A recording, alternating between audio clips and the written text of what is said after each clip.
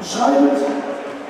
Und ich glaube, er hat dieses Ding, dass ich jetzt auf der Bühne hier stehe für ihn, hat er nur verdient. Ja, er macht nicht nur seinen 100. Kampf, er macht seinen auch vielleicht entscheidenden Kampf heute. Ich begrüße heute Abend, da dieser Mann auch immer uns promotet hat und mit unserer Musik eingelaufen ist.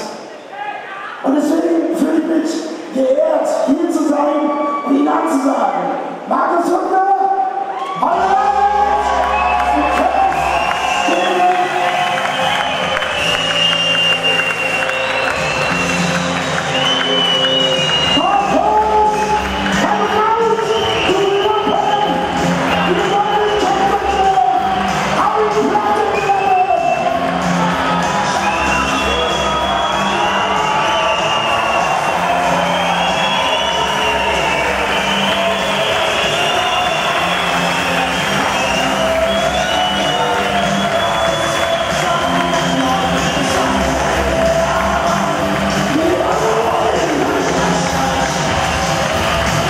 wird morgen vorzeitig beendet werden. Ich glaube nicht, dass wir über 3 Runden gehen. Wenn, dann tut es die Kondition entscheiden, aber das werde ich nicht hoffen.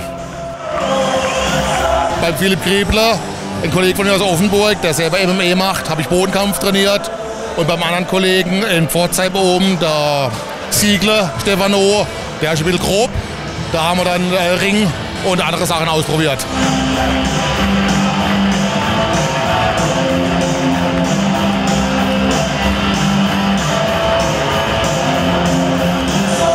Meinem Gegner rate ich, morgen zu Hause zu bleiben. Das Einzige, was er mit nach Hause nimmt, ist eine Getränkedose von mir, aber kein Gürtel.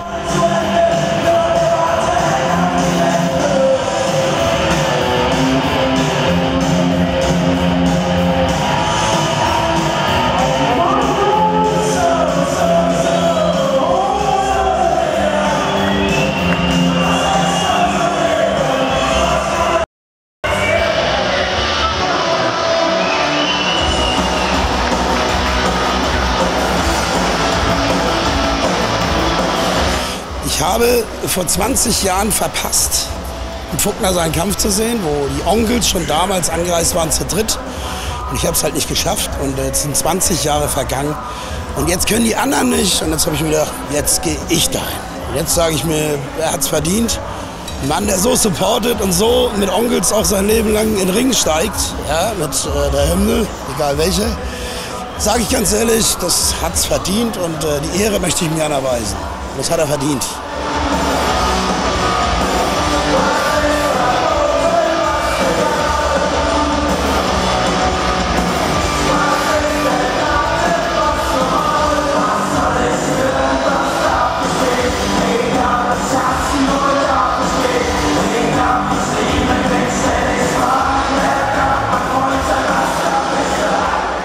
Wir kommen zur Vorstellung unserer Kämpfer.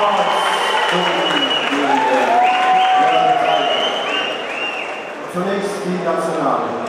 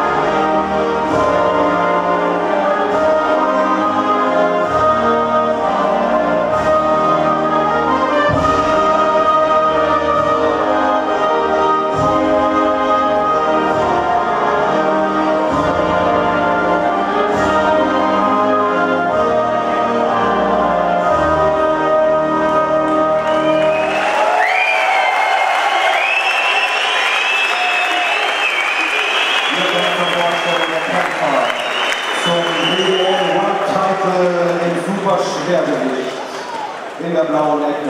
Mit 36 Jahren aus dem Stuko Box Promotion Team. 2,10 Meter, seine Größe bei 120 offiziell gewogenen Kampfkilos. Aus Serbien, genau gesagt, in Nisch. Ein Profikampf, den gewonnen und auch durch K.O. In der blauen Ecke, Goliathus Kolossus, Slavisa Cirkovic. Sein Gegenüber, die rote Ecke, 43 Jahre, 1,91 Meter groß, gewogen 127 Kilo. Er bestritt bisher 99 Kämpfe, heute der 100. 91 davon gewann er, 55 davon beendete er vorzeitig durch K.O. Er war 14-facher deutscher Meister im Krieg, Thai-Boxen und Freefight, zweifacher Europameister der BK World Boxing Association. Seit 2012 ist er BWL Weltmeister im Superheavyweight. Seine Trainer Frank Becker, Philipp Riegel und Steffen Ziegel. Sein Herz ist für Tiere, doch heute nein. Die rote Ecke. Spartacus. Trinken. Markus Fuckner!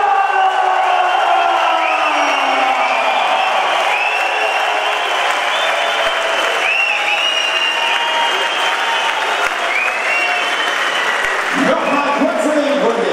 Erste Runde 1 Minute. Zweite Runde 2 Minuten. Dritte Runde bis zum Schluss. Das heißt, für die Aufgabe K.O., Artstopp oder Referee-Stopp. Nach 20 Sekunden, ja, passiven Bodenkampf geht es wieder hoch. Aber ihr kriegt ja die Regeln. Ich habe eine Frage. Wo sind die Gegenauer?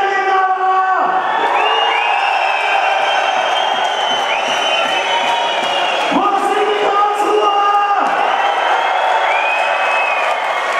Und wo ist der Rest vom ganzen Aufwand? Also, ich bin raus.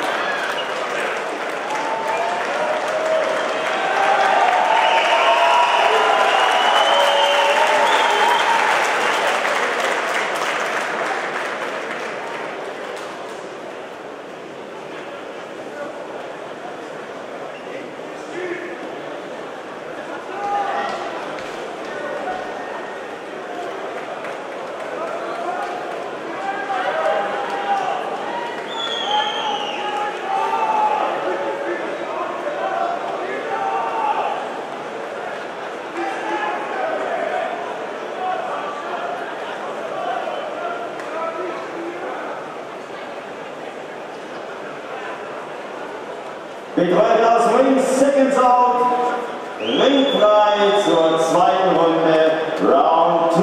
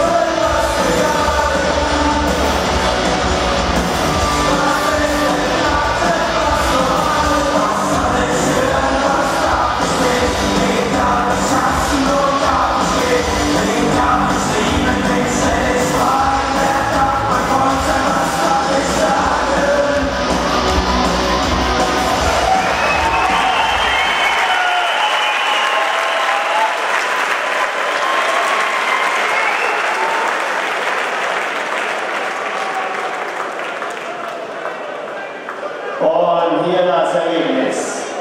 Sieger durch Game-Out in der zweiten Runde nach einer Kampfzeit von 11 Sekunden. Und damit in seinem 100. und letzten Kampf bei den BGN Superheavyweight-Meister Markus Fuckner!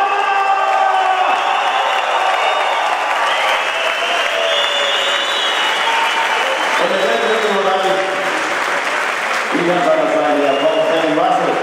So, meine Damen und Herren, nachdem der Markus jetzt in Deckung hat, wo ist die Jacke? Ja. Kevin muss noch was sagen. Kevin will noch was sagen. Komm, Kevin, sag's. Ganz kurz.